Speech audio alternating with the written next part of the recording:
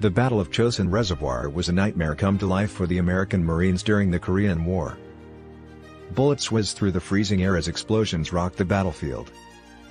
Chaos reigned as brave soldiers fought and died for their country. But amidst the chaos and confusion, there was one Marine who stood out for his incredible bravery and courage, Sergeant John Canley. Canley was a man of steel, fearless in the face of danger. He charged forward, leading his men into battle, firing his weapon to protect them from the enemy's onslaught. As the fighting intensified, Canley spotted a wounded Marine lying in the open, unable to move. Without hesitation, he ran to the Marine's aid, pulling him to safety as bullets flew around them. But Canley wasn't finished yet. He led his men in a counterattack against the enemy, charging ahead and taking out several enemy positions.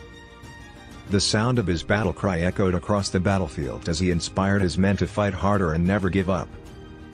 The fighting grew more intense as the enemy's firepower increased.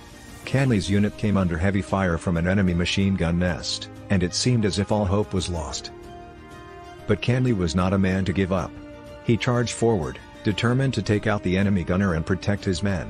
With a grenade in hand, he raced towards the machine gun nest, dodging bullets and explosions. He hurled the grenade with all his might, taking out the enemy gunner in a fiery explosion. But in doing so, he was exposed to enemy fire.